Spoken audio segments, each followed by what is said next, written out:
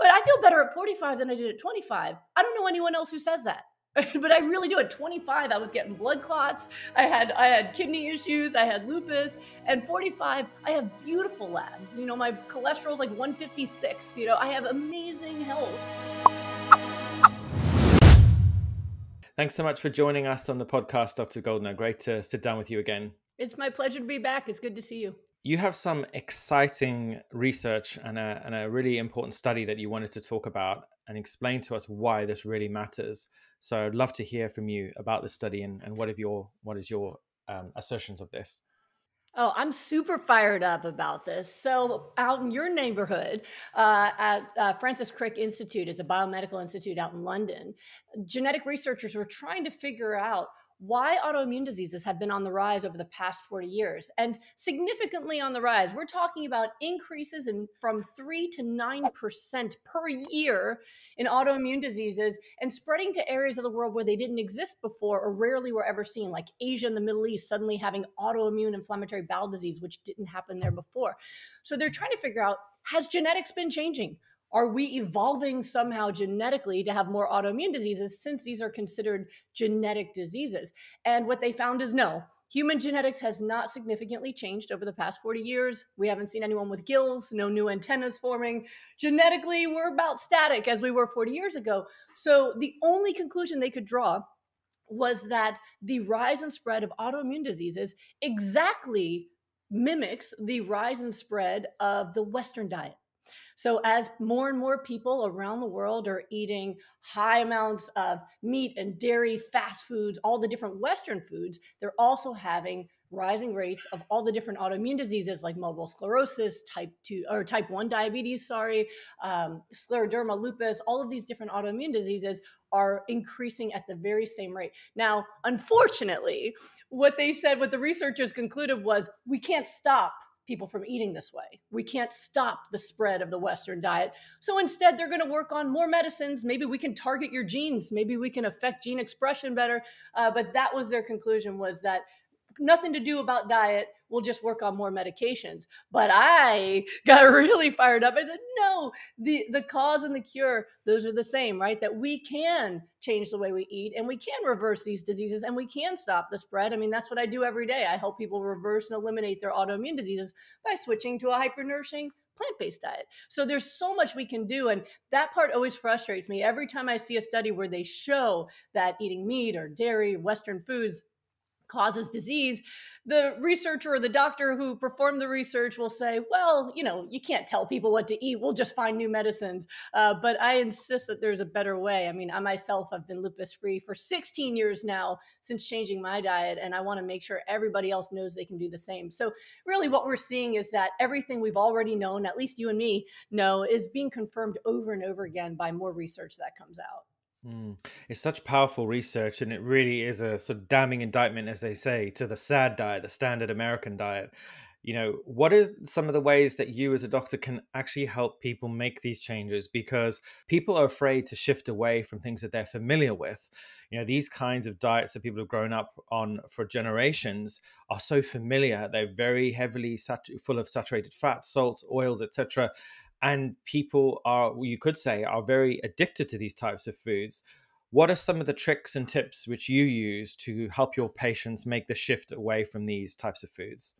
Well, I think first of all, what you just did, I validate the fact that food is complicated, right? That it's not just, oh, this is bad for you, eat this. Oh, thanks, man. If everybody did that, nobody would be watching TV eating a bag of chips. Everybody knows it's not healthy, right? So it's not just an information problem. Food is about customs. It's about traditions. It's about addiction. So we just need to acknowledge that this is going to be complicated. I remember I was once doing a keynote talk for a doctor out in the West here in the US. I won't identify him, but he was a surgeon that had come to realize that every time he cut somebody open, if they happened to be vegan, it was an area where there were a lot of vegans, that he didn't see all the inflammation in their joints. Their joints looked really beautiful, like a textbook. And then when he did surgery on other folks eating the SAD diet, and it truly is sad, he would see all this inflammation in their joints. So he came to it that way and went, what's going on with these joints and why do they look so different? So he had me come and give a talk. He had started a new plant-based movement in his town, which was wonderful. And what he told me on the side was, I tell my patients to switch to a plant-based diet, and if they don't, I fire them for being non-compliant. And I just started laughing. I said, "You're such a surgeon. It doesn't work that way. You can't just say, do this, and then everything changes. You have to understand the emotional component of eating, the addictive component of eating, and be compassionate with people." So I acknowledge all of that. And I also talk to them about what I call the stories they tell themselves. Every time I ask someone, tell me what you eat, it should take 5 minutes. I have this for breakfast. I have this for lunch. I have this for dinner. This is what I snack on. There's always a story. Well, I was really hungry and had a hard day, so I did have some of this. I'm like, stop the stories. I don't want the stories. I want to just hear what you're doing. Let's actually focus on what you did. What's your trigger? What were you feeling when you made that decision? Because it was a decision. Whenever someone says, I accidentally ate some cake, I said, what do you mean? Did you trip and fall and your face landed in the cake? I mean, come on, let's talk about what you did and why. And when they can start talking in a real way about the emotional side of eating, well, I was feeling really, stressed out from work and my brain craved cake to feel better. Okay, what else could help you feel better? Maybe calling a friend. Maybe you can go do some exercise and get those endorphins another way. My grandmother was pressuring me to eat her favorite soup that she made. Then, okay, how about talking to your grandmother about how much you love her and maybe you could do something else that's traditional besides eating the food. But we need to address these things because it is difficult. And for the people I see, many times they are so sick that all they really enjoy anymore is food. They don't go out. They're not working. They're on the couch. They're in pain. And so sometimes the only thing they're looking forward to is when Uber Eats shows up with their burger. And so we need to really learn how to find pleasure in new ways. I really think that the I put in quotes, the foods we've created, the food like drugs we've created have really taken the place of people actually going out and pursuing things that make them happy. Exercise will give you wonderful endorphins, but you do have to get up and move. That takes effort. Having food delivered and sitting there and eating it takes no effort, right? Calling a friend, doing something active, all the things that create the positive endorphins that we want, they take a lot more effort than sitting down and jamming something into your mouth. And so we've really gotten addicted to these things in a big way. And many people I talk to don't even know how to create pleasure in their life in any other way. So it is extremely complicated. And I really try to support people in all of those aspects because honestly, the food part's the easiest thing. Once they're emotionally ready and once they've decided to do it, eat this, don't eat that, it's actually pretty easy. It's the decision that's difficult. So we are still living amidst a global pandemic that is still raging across the planet. There's some 80,000 plus new cases every day in the UK, over 200 people dying a day in the UK, and last week it was over 500 people a day still dying. Yet we're carrying on as normal, but that's a subject for a different time. However, one of the important things is that not enough people are talking about the effects of diet on our bodies in conjunction with the onset of COVID-19. What happens to our body when we're eating a healthy, well, particularly our immune system? What happens to our immune system when we're eating a healthy plant-based diet when COVID-19 enters our body? But we talked about this a bit last time, and there's a lot of really compelling research that's been done, which is wonderful. It's rare to see research where they're looking at in real time at people getting sick and what they're eating. And there was a study done right at the beginning of the pandemic, before we had vaccines, before we had any treatments, there where they were looking at the frontline workers, to doctors, nurses, to see how many of them were getting moderate to severe COVID. And by the way, what do they eat? Which I thought was really fascinating. And what they found at the time was that anyone who identified as plant-based in any way, vegan, plant-based, not even looking at are you eating salads or impossible burgers, but just vegan, plant-based, that those folks had over 70% reduced rate of moderate to severe COVID compared to the other doctors and nurses, which is extraordinary. That's not a small amount. That's a significant amount. Then when they looked at pescatarian, people who identified as pescatarian, meaning they eat a lot of plants and fish, it went down significantly. They had increased protection over everyone else, but not as much as a plant-based eater. It dropped almost 30%. So, okay, so you add a little bit of fish, boom, your immune system functions better than most, but not as good as people who don't eat fish, which I thought was a very important distinction. And then they looked at people who identified as, high protein, low carb, keto, paleo. So they looked at those folks, and what was really astonishing is those folks had almost a 50% higher rate of moderate to severe COVID. So you're looking at the difference between 70% protected versus 50% more at risk. That is extraordinary and very, very big divide. And the researchers at the time, they didn't know why this was happening. They thought maybe it's because people who eat plants get more nutrients, and that would help the immune system function properly. And people who eat mostly protein, which protein isn't a food, people who eat mostly meat, are not getting many nutrients, and their immune system isn't going to function as well.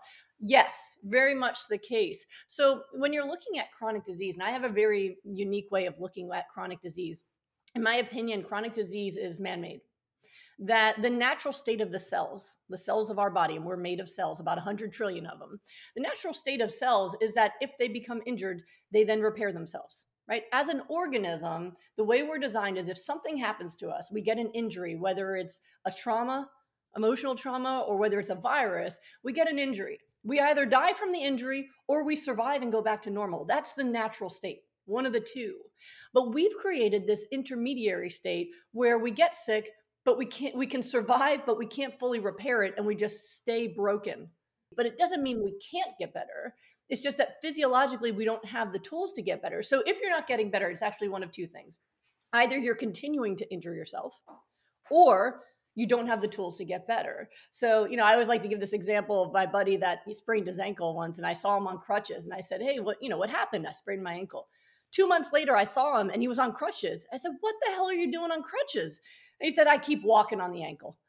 Right? So for some folks, they're chronically ill because they keep walking on the ankle. They're still doing things that make them sicker. So like the study we talked about in the beginning of the segment, maybe they are eating the Western diet and it's creating continuous injury to the body. And so they can't finish healing because they keep walking on the ankle. They keep injuring themselves. Or maybe they're anxious or depressed or traumatized. Maybe they're in an abusive relationship. There's many things that can affect our health, right? But the other part of it that's very important that this COVID study looked at is what about nutrients, right? So you need vitamins, minerals, antioxidants, all these different phytonutrients, omega-3 fatty acids, water. You need all of these things in order to repair damage and return cell function to normal.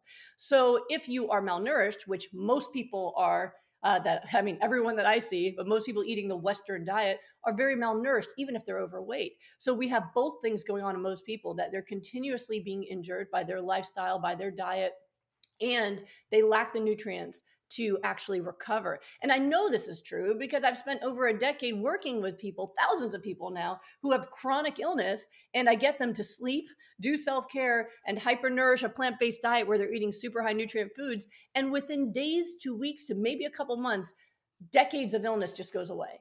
So obviously their body could be healthy. It just didn't have the ability to finish doing the job it wanted to do. So I look at chronic COVID and COVID infections in the same way, that the people, and I just got a message this week that annoyed me saying, hey, just so you know, we've officially made it a new diagnosis. Chronic COVID, post-COVID is a new diagnosis. And I'm like, no, it shouldn't be chronic, right? Everyone I've seen that has had chronic COVID, all of their symptoms went away within a few weeks of hypernourishment. So chronic COVID is the same thing. We had enough nutrients left to survive, but not enough to finish the healing process. But if you supply the body with that, it can heal. So this whole idea of chronicity, it's really something that we've created through our own lifestyles and our lack of nutritional eating.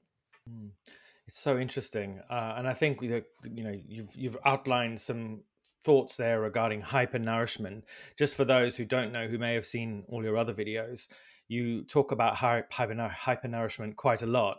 Obviously, we talked about long haul COVID in the last episode, but I'd love to learn a bit more about what's your experience been in the last few months. Now the pandemic has somewhat plateaued in some areas, other areas not. But what is the continued narrative from your side of things about how a hypernourished diet can reverse the effects of COVID, like you say? So take it away from being a chronic condition. Absolutely. And it also can prevent it. I actually yesterday did a call with somebody who she's someone that I worked with last year who had lupus. And she texted me. I always give my cell phone number out. She texted me and said, you saved my life a year ago. I'm still lupus free. But my boyfriend now has autoimmune disease and cancer and COVID. And he eats he eats fast food, junk food, meat, dairy, and she couldn't convince him to change it. And she wanted to know if I would see him, which I did, but he didn't show up. So I ended up talking to her. And, that was the very first sign, someone has to want it for themselves. But what's fascinating is that she was someone that was dying herself, changed to a hyper-nourishing plant-based diet, and I'll tell you more details about that in a second, but she changed her diet and the lupus went away. So here's someone who should have been high risk because she'd had autoimmune disease, and she also had COVID because they went to a wedding and everyone at the wedding was vaccinated and everyone was tested and a third of them came home with COVID. That's just the situation we're in right now with Omicron. And she's fine. She tested positive and her voice sounds a little weird, but she has no symptoms otherwise. She feels great energy, no problem. And her boyfriend is in bed and he can't even swallow. He can barely move. And she said every time she hands him a green smoothie, his temperature goes down and he swallows better. And then he'll demand some chicken soup and his temperature goes up and he gets worse again. So when you nourish yourself properly, the virus becomes easier to fight, just like that study where they were looking at the frontline workers. Now, with chronic long haul, I'm seeing the same thing where a lot of the people who got COVID that didn't recover didn't even know they were going to be sick. A lot of these people thought they were healthy. And health is really a continuum. Health is not a static state where it's like a light switch. You're healthy, you're unhealthy. I mentioned that we had about 100 trillion cells. Because we have so many cells, we can have a good percentage of our cells be sick and not even feel it. We can walk around and have hundreds, thousands, even millions of cells be sick, be injured, and we don't even really notice. Maybe a little bit more tired than we used to be. We just call it, oh, I'm just getting older or whatever it is. But it's damage that collects over time. So I think the people who developed the long COVID or post-COVID syndrome, I think those were people who were already getting sick. They were already using up their supply of nutrients that they had.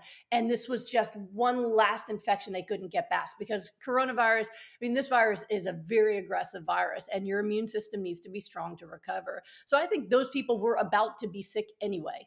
Maybe in the next few years, they would have developed autoimmune disease, high blood pressure, heart disease. They were on their way. They just didn't know it because they felt okay. And then the virus hit and they just couldn't recover and they got stuck. So what I've seen, I have something called a rapid recovery program where people have to listen to me like this every day. And I keep them going and I keep them from their stories and I keep them focused and we deal with what comes up until they're able to just do it. Everyone who's done that program who has had long COVID got better, usually within 3 weeks. And it was really interesting. In my last group, there was a gentleman who had lung scarring from COVID and he was on oxygen. So this wasn't long COVID. He was on a respirator and he barely survived and he had scar tissue in his lungs. And so he couldn't breathe without oxygen. He did not go back to normal, but I can tell you that at the end of 6 weeks, he no longer needed oxygen and he could exercise again. So he still has a decrease in his lung function. He still has damage, but his lungs were able to heal enough that he was able to get off of that oxygen. And in the group right before him, this wasn't from COVID. We had somebody who was on the lung transplant list for interstitial lung disease, an autoimmune lung disease. And he was supposed to get a double lung transplant. And at the end of 6 weeks, they kicked him off the transplant list because his lungs were better enough that he didn't need it. And that wasn't from COVID, but something else. So another issue in the medical world is we always underestimate people's ability to heal their organs. I was able to publish reversing end-stage kidney failure with nutrition. And, I remember getting calls from doctors who were astonished. They'd never seen anything like that. But we're constantly underestimating how well people can heal because we just assume chronicity. Like, oh, if it's damaged, it never gets better. And people don't realize yet, at least universally, that the chronicity is being caused by that continued injury of their lifestyle and their diet and their malnourishment. So it's a lot of hope. It's really incredible to see really that even the stuff that we right now are facing, it doesn't have to be this bad. But it's also really it's showing people how well are you taking care of yourself? How healthy are you? Because if you can't get this virus and recover, you're not as healthy as you thought you were. So, a lot of people are really finding out now how healthy they truly are. And it really does come down to the diet. I'm really interested to geek out a little bit with you about the biochemical kind of like interactions between the food that we eat and our immune system. When we eat all these, green smoothies and cruciferous vegetables and tomatoes and carrots and all these beautiful colors, what is actually going on in the blood with our white blood cells and stuff? Why is it that these this type of food, why is it that it affects the immune system in such a positive way? What is it about vegetables that is so magical? When a species eats the diet it was meant to eat, its health is optimal, right? We see this in animals people like to have in their homes, right? That when you feed a cat food that has rice and corn and all this stuff in it, the cats get fat and get diabetes, right? You see all these fat cats walking around because people are buying food that looks like what they would want to eat, but it's not the natural diet for their cat, right? When a species eats what it's supposed to eat, their health is right. And so we are biologically herbivores. And when we eat things that grow from the planet, our health is better. So, naturally we are not carnivores. And I mean, it really is that this is the right diet. And you can look up all the reasons why. I'm sure you guys have put it in your news many times, looking at our digestive tract, looking at our teeth, looking at our lack of claws, looking at our eyes, all the kind of stuff, right? So in order for cells to function properly, they need certain nutrients, right? So if you think about building a piece of IKEA furniture, right? You need to have all the little wooden plugs they have. You need to have the special screws. You need the Allen wrench. Without the Allen wrench, you got nothing, right? So our cells are very much like that. They're very simple, and they need certain things to function properly: vitamins, minerals, antioxidants. Whenever people hear those words, they're usually thinking of a bottle with pills in it, but actually where you want to get those from is food. The number one most common thing that people are deficient in is minerals. Well, where do minerals come from? They come from the soil. And what's in contact with the soil where we would get the highest level of minerals would be vegetables, right? Most people are fruit deficient too, but when you do eat fruit comes from the top of the tree. There's some vitamins in it, very little minerals. And plus, some people will take vitamins, but minerals were very deficient. Start looking at minerals. Well, where do you get minerals? Vegetables. Who has the highest dose? If we're deficient, we don't want a little bit of minerals. We want a high dose of minerals. And so we started looking at what vegetables have the highest dose of nutrition. And cruciferous vegetables, I mean, nobody beats them. Nobody wants to eat them, but nobody beats them in terms of dosage.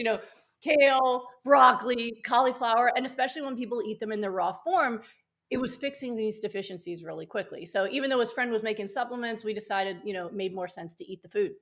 So vegetables, super, super important. And when we do something we call hyper-nourishing. So hyper-nourishing is the protocol we developed. So it's a specific protocol designed to create this intentional overdose in the nutrients people are missing so that they can repair their body in record time. And then the other thing that's really important, what's really important that wasn't brought up much before we entered the scene was the omega-3 fatty acids piece. And I think it's because, the early folks who were looking at, plant-based medicine and disease, they were doing this kind of all or nothing approach where you're either eating a Western fat-filled diet, meat, dairy, or let's try plants and no fat.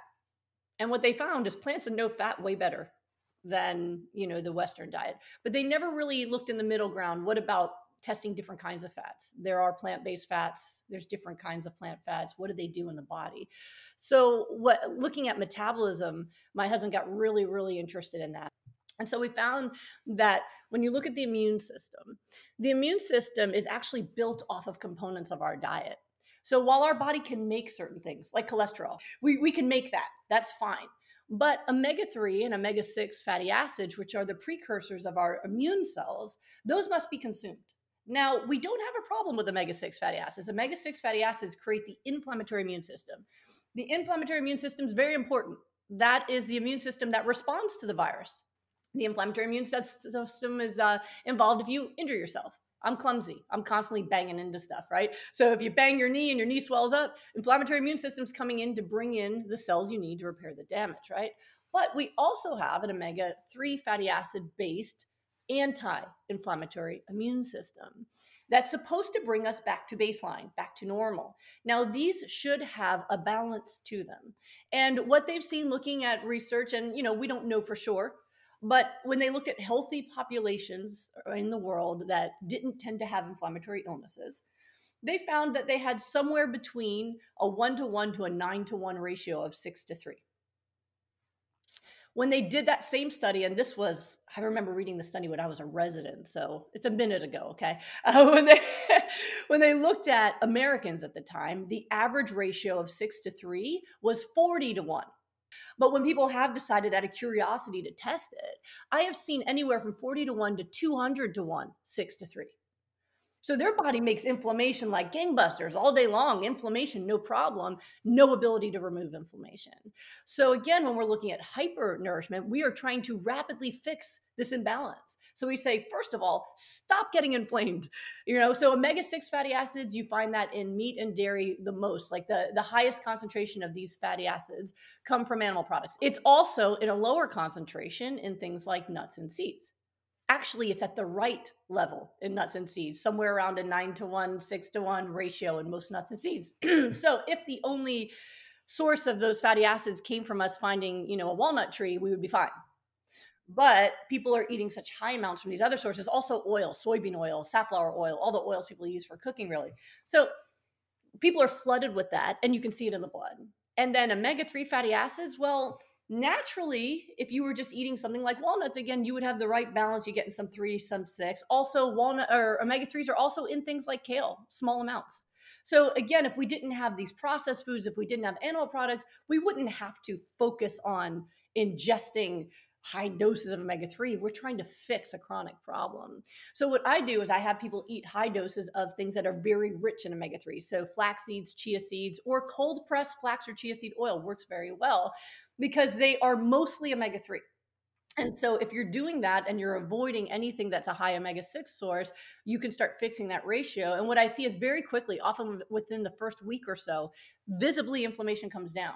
My rapid recovery programs where I'm watching people every day, often they still feel sick systemically and when they're finishing the first week, but for some reason their wedding ring fits again that hasn't been able to fit for 3 years because the inflammation is coming down quickly. So we are doing something that, I'm not telling people to do that forever, right? But for this period of time when you're trying to change the course of your disease, when you're trying to stop the momentum of getting sick and instead slow it down, stop it, and reverse it, we really do need that hyper-nourishment approach to say, let's fill this all in. You need tons of vitamins and minerals. We need to get those omega-3s up. And then the other ingredient that's missing for most people is their water intake. So water is involved in all the different chemical reactions that go on in our body. It's extremely important. And most folks barely drink it. I mean, I'll say myself, oh, we are so dehydrated. And the two most common things people buy medicines for are caused by dehydration, headaches and constipation. If you're dehydrated, you probably have those two things, right? Or one of the two. So, water is an essential component. When I changed my diet, I was drinking coffee and Diet Coke because I was an intern. Like if it had caffeine, I'd drink it, but why water, right? And overnight I switched to a gallon of water a day. I said, okay, let me try what Thomas is saying. Let me do this. And it makes an enormous difference. And water's involved in all these chemical reactions. So if you are sick, or if you're overweight, trying to lose weight and you're exercising, but it won't come off, good chance you're dehydrated. And if you added the water, suddenly those reactions would take place and the fat would come off and the illness would go away. So water is extremely important as well. And again, we're getting people to higher levels. I tell people, a good place to start would be like, if you 96 to 128 ounces, depending on your weight, right? If you're only 100 pounds, 100 ounces, and you're going to have to convert that to kilograms. I'm not going to do it. Could it be said though that these are the necessary building blocks for, a good quality of life with regards to ourselves? And if you get it right and you, as you say, hyper-nourish your body on a regular basis and try to avoid as much as you can the inflammatory foods, your body's going to operate in peak performance. That's it. But moving on to my next question, which is kind of connected to that, Dr. Dean Ornish said that we could save 80% of our healthcare costs if we switch to a whole food plant-based diet. What do you think about this? It's absolutely the case that if we change to plant-based eating, most of the issues people have would go away. I mean, the most common reason people die right now in the US is heart attacks, and that is caused by diet. And yes, there are some things that are purely genetic, but those are very rare and minute. I mean, even when you look at, for example, type 2 diabetes, highly genetic. If you have one parent with type 2 diabetes, it's very likely that you will have the gene for type 2 diabetes. But if you are a vegan marathon runner, you're not going to get type 2 diabetes. You will not. You have to turn on that gene expression. I had lupus at 16, but I didn't have it before 16. Something turned the gene on. Right? So we have this set of genes, but it's kind of like when you're playing a card game, if you're playing poker or something, you don't have to keep those cards that you were dealt with, right? We do have a choice of how to play that hand. And that's where the power is how do you want to play this? So rather than writing it off that this is the genetic pattern of my family, say, okay, I've inherited the genetics of my family. I've also inherited the habits of my family. I can change the habits. We have power over that. And that will dramatically change the health and the happiness of people all around the world if they do that. But you're also very active as well, aren't you? I get that, your husband's very active, and fitness and exercise is good. But we'll pause that for a sec, because I really want to ask you. We're running a little low on time, but I want to talk now and move on towards medicine and vaccines. Now, very short and simple question. In your opinion, as a doctor and a sort of an expert in the immune system, what is more important, a healthy lifestyle and a whole food plant-based diet? Or should we be leaning more on things like medicine, to especially vaccines? So the answer is that all of it's important. In terms of how our bodies are going to respond to any kind of infection or illness, the way we treat our body is going to be the most important thing, right? So people who already are obese, have chronic illness, their immune systems are already not functioning very well. And then you add something like a really aggressive virus, the body is there's a good chance they're not going to survive, right? Or if they do survive, they're going to be extremely sick or even chronically ill from it afterwards. So the health of our body is very important. And I think the pandemic has brought that out a lot. There's also medicines that can be life-saving as well. I'm still a medical doctor. I still got the coat. I still work with people, even in terms of medications, but I use them in a very different way. I use medications as a way to treat symptoms and save lives, while also working on getting the person healthy enough that they hopefully won't ever need those again, right? Some people will need them. If they come to me after 30 years of thyroid disease, even when we get rid of the disease and the antibodies are gone, some of that thyroid's already destroyed. It's never going to be 100%. Good thing we have a medicine you can take that can replace some of the hormone, right? That we have to deal with whatever the assaults have been on the body that maybe they can't recover from. Or right now you might need medicines to keep you alive while we then work on how we're going to undo it through nutrition. So medicine is important. And I was just talking to someone yesterday about this, that, if you get sick with COVID and you can't breathe, go to the hospital, right? Let them help you. Let the doctors help you. So I don't believe in this all or nothing approach to anything in life, really. All or nothing is really a tough way to go. We don't want to throw away all the amazing technology and breakthroughs we've had in Western medicine and other types of medicine as well. We want to incorporate everything we know. Humans are amazing. We've come up with so much information about nutrition, about medicine, about all these things that can extend and improve our quality of life. The problems come when we rely too much on one thing or the other, right? That if you rely solely on medicine, it doesn't work out. And that's what's happened to our world right now, right? Is people are sicker than ever. They're on more medicines than ever. Nobody's getting better. Right. I mean, when I got lupus at 16, we didn't have a lot of medicines to treat it. We didn't have Plaquenil yet. Right. I was on high doses of steroids, chemotherapy. I was taking 7 different pills a day, but it's different than what they use now. There's now been millions and millions of dollars pumped into that industry. There's many, many fancy medicines, and people are still dying from lupus. It's not changing. Right. So when we rely only on medicines, we have a problem. But I think we do need to diversify that a bit. So things like vaccines, all right, I'm going to put it out there, right? Vaccines are something that I studied intensively, especially when I realized I could have children, right? So before I healed from lupus, I trusted everything that I learned in my medical education.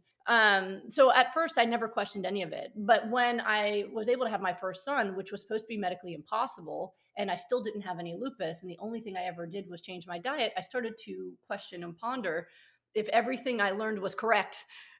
If lupus was not incurable and my cholesterol was not high because of genetics, but rather my addiction to eggs and cheese, then maybe some of the other things I learned were also incorrect. And now that I had a child coming, I didn't want to do anything that could potentially harm him or not be the right thing to do based on what I learned. So I really did take time to learn and understand vaccines because, once you have a baby, it's like, all right, come in, there's 10 today and 10 tomorrow. And, and it felt very jarring and scary to do that. I will say that my children are 100% vaccinated. Because what I learned is that vaccines actually are something that helped people. That what they do is that they prime our immune system to create antibodies in advance, just in case you get exposed to something, which helps us. So definitely the people who need it the most are the people who are sick and vulnerable, because their immune systems don't work properly to begin with. So if they can get a head start on making some antibodies before they meet the virus, that's going to only benefit them, right? But you want to be careful, I think, to, at least to me, I want to use everything we have available to us. So, the COVID vaccines, I think, have been an important breakthrough, and I got mine. I'm not going to hedge any bets, right? I am extremely healthy. My blood tests could be in frames, all right? But I also want to do everything I can. And the way these vaccines work is that, they come in, your body sees it, it makes an antibody, and then they disappear again. They don't alter your genetic code. They don't damage your cells. They just give your immune system a heads up. Hey, there's this thing. It kind of looks like this. If you see him, be ready, right? Like in those movies, walking, have you seen this guy? If you see this guy, call the police, right? That it primes the immune system and gets it ready. So I really believe that that's the best thing we can do, is embrace that and get yourself as healthy as possible with your nourishment so you're ready to go, right? The woman that I told you about that I saw yesterday that got COVID at the wedding, she's been hyper nourishing for a year. She eliminated lupus doing that. She got her vaccines also and got COVID at the wedding, and all she has a little bit of a sore throat. She feels fine. Is it because of hypernourishment alone? Is it the combination of the vaccine and the hypernourishment? I think it's probably all of the above.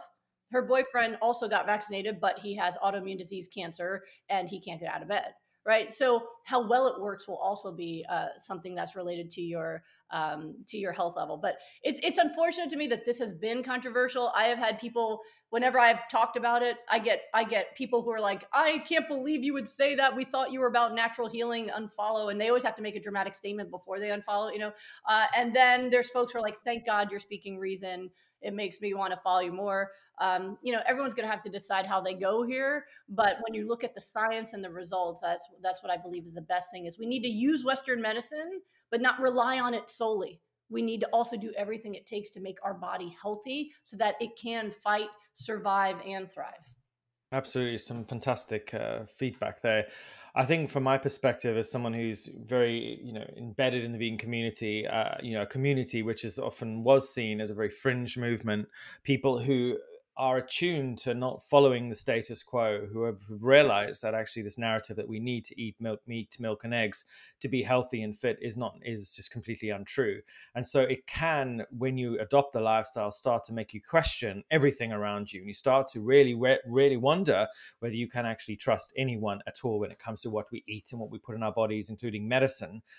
Vaccines, in my personal opinion, the reason there's so much hesitancy is because people do not understand how they work, and people fear things that they do not understand.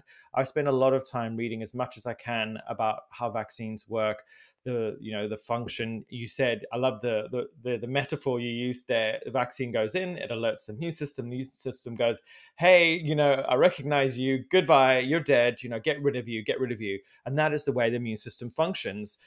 But it works in collaboration with a vaccine. But the vaccine goes in and then it's done. The body does the work, not the vaccine. I think people have this vision that vaccines go into your blood and the vaccine hangs out in your blood and the vaccine magically kills any COVID virus.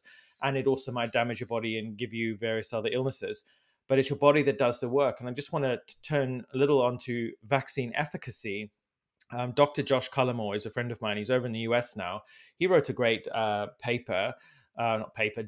article on vaccine efficacy in conjunction with a healthy plant-based diet, that people who are healthy physically are more likely to have a more successful vaccine efficacy within their bodies. And that if you're unhealthy and you're drinking and smoking and you're obese and you live a terrible lifestyle, that the vaccine is unlikely to be as effective as it could be if you lived healthily and had a healthy body and diet.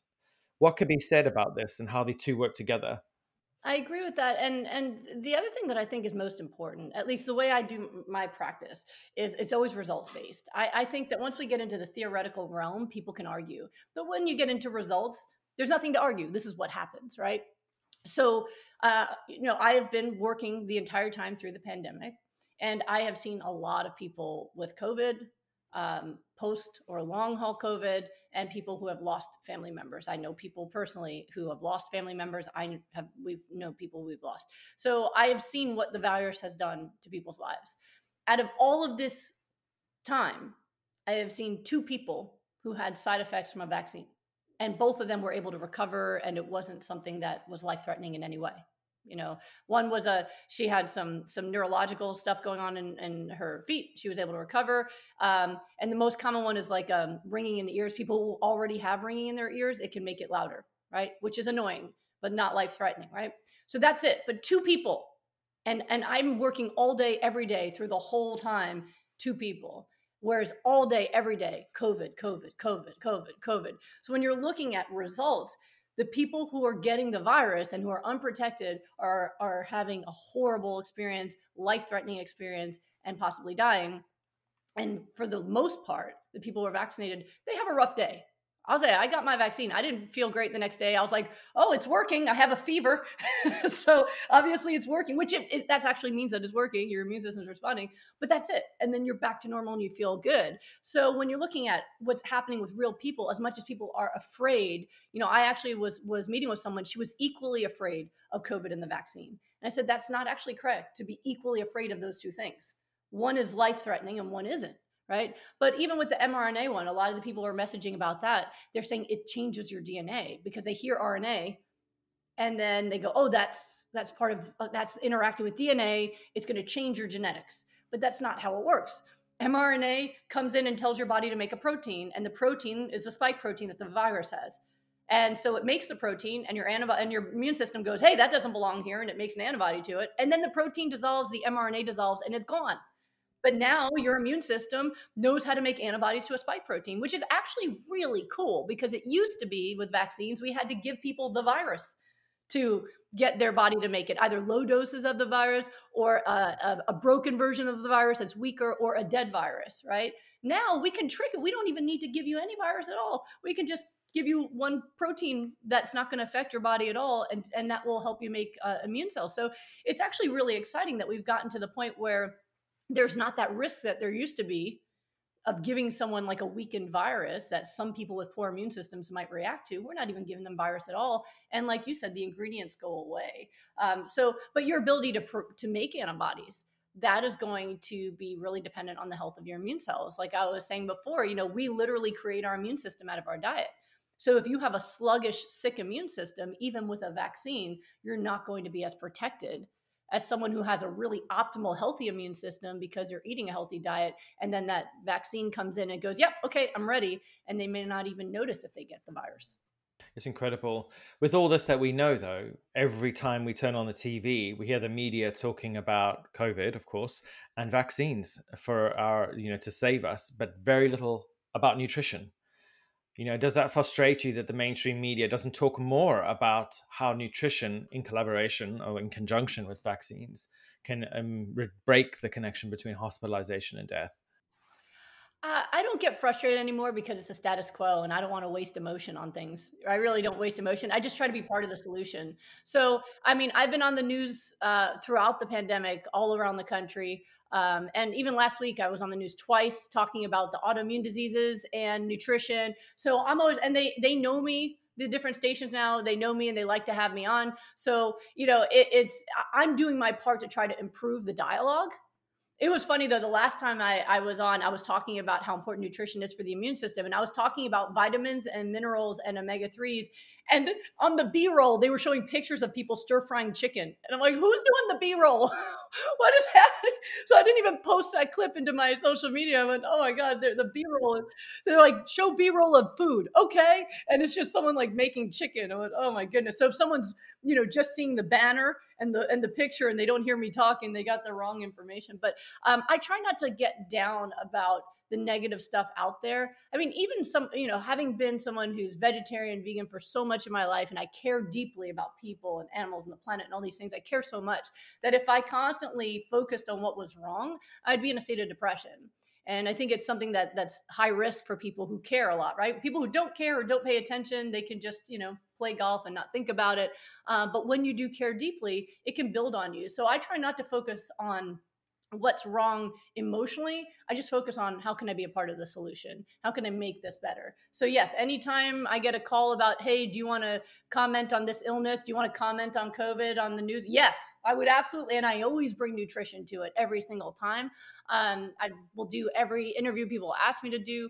I'm constantly putting stuff out there for free. So I think all of us need to come together to just keep raising the message louder, because listen, I've seen it change so much even over the past decade. I mean, when I first started talking about my own journey with lupus, I had so many people who would comment, that's not true, you can't get better from lupus, da da da da.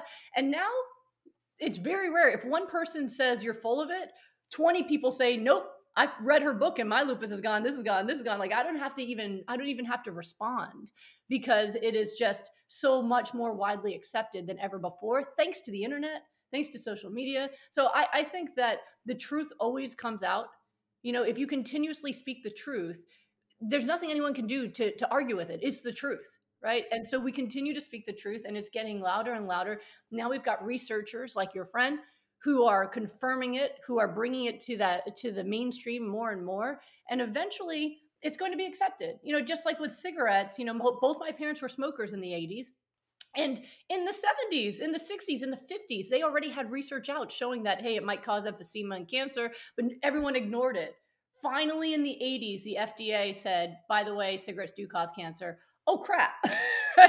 But the data was there, but the doctors were smoking and they were addicted, right? And there was industry. Oh, my God. I mean, the cigarette lobbyists, right? There was so much pushing against it, but eventually the truth just had to come out. And then it changed things. And I think we're heading there now with meat, dairy. You know, dairy sales are down, right? People are eating more and more plant-based options for food. I mean, McDonald's, Burger King have plant-based options, Kentucky Fried Chicken. When I was a kid, there was someone who told me that would never happen, right?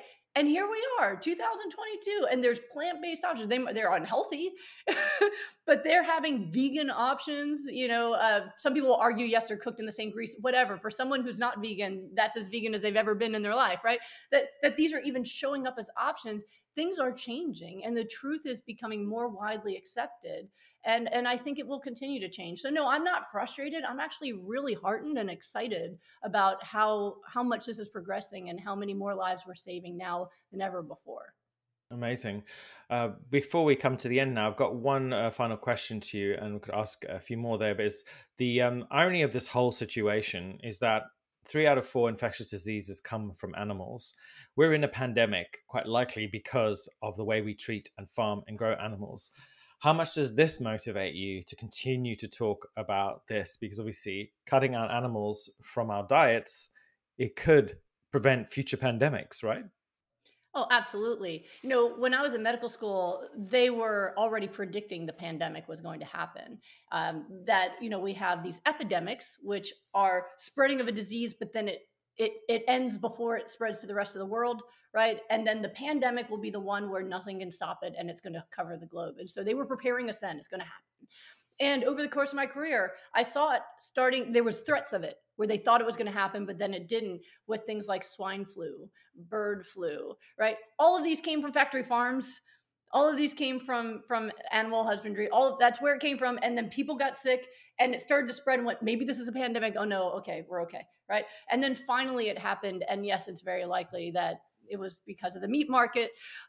So this is something that needs to be an ongoing conversation. Unfortunately, it just becomes more about people having their conspiracy theories that, you know, maybe it was on purpose or this or that, or that. But really, we need to get down to what is it really coming from? And again, how are we creating disease in ourselves? And one of the reasons we're creating disease in ourselves is, one, because we shouldn't be eating animals to begin with. But two, because the fact of keeping them all together in the way that we do is making them sick and share disease. And then that's making people sick as well, right? So it's an important part of the conversation. And I haven't seen that be the conversation on the news much. I mean, I try not to watch too much news because I protect my emotional health. But I don't really see them talking about, like, why would it be that the coronavirus could come from a meat market. And what has that ever happened before? And let's do a deeper dive. Like that'd be great to see, but I have not seen that yet. That's so fascinating. Dr. Brooke Goldner, thank you so much for joining us again on the PBN podcast for a second episode. What a pleasure. I feel like every time I talk to you, my brain is just bursting with all this information. I absolutely love it. And I cannot wait to share it with people who need it, because I know that there are a lot of people out there who are not hyper-nourishing, who are deeply ill and sick and struggling. And your information and your passion and your wisdom is inspiring and life-changing as always. So thank you so much. Oh, thank you. I love getting to hang out with you. And I really appreciate everything that you do every day. I constantly follow your social media and I'm always looking at what you're doing. And you're always spreading so much positivity and empowerment for people. So it's really great to get to hang out with you. Thank you so much. Thanks for joining us, everyone. I've been your host, Robbie Lockie, and this is the PBN Podcast. We'll be back next week with more food, fashion, nutrition, animals, and everything in between.